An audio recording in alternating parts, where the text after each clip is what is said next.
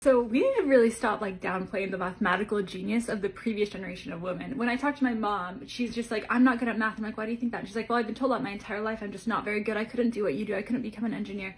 And then she gave me this for Christmas. This is a quilt. She handmade the quilt. See the triangles and the designs? And I'm like, Mom, how did you make that? And she's like, yeah, I made it myself. And I'm like, how did you do that? And she's like, well, I just like put it together in my head and like just did the measurements and just like threw it together. I'm like, Mom, you did the Pythagorean theorem in your head. Like what? And you're gonna tell me you're not good at math? Come on, that's crazy hard math. And you did that in your head. You are a genius. These women are geniuses.